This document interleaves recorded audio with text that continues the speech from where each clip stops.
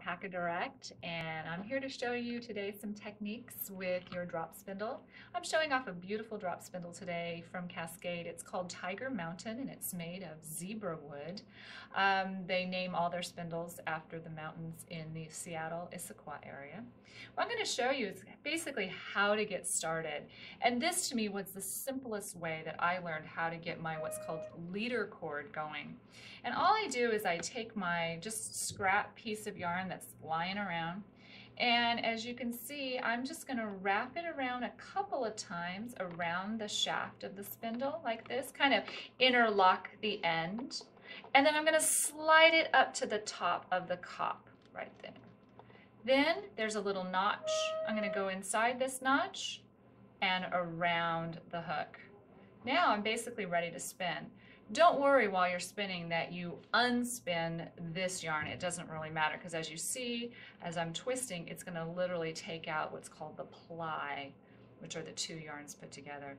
So I'm going to go ahead and go from hip, or from knee to hip again, and notice how I'm getting all that lovely twist up into my new leader cord. Then, before it runs out, I am going to lay my roving right on top, right underneath. And as you see, this is going to start twisting itself around the roving. Now I'm going to draft, which means I'm pulling down, and I'm always keeping my little triangle open. That's this little area in here. And the twist is going to be traveling up my fiber.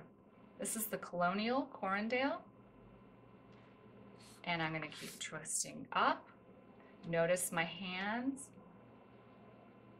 And however much fiber I let in is the grist, or the thickness of the fiber. I'm now going to come and wind up the cob.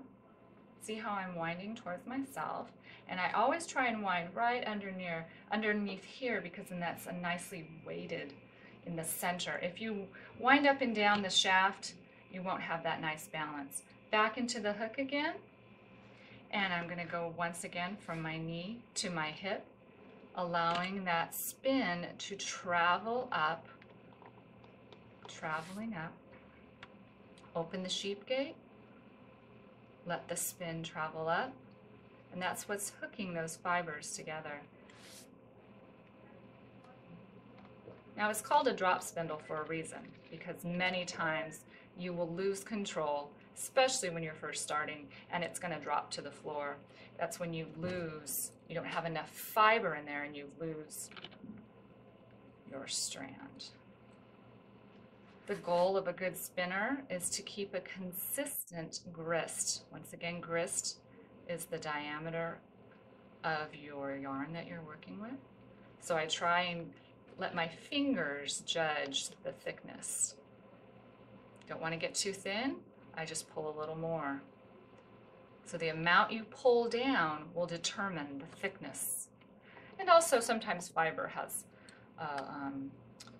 somewhat of a play in that.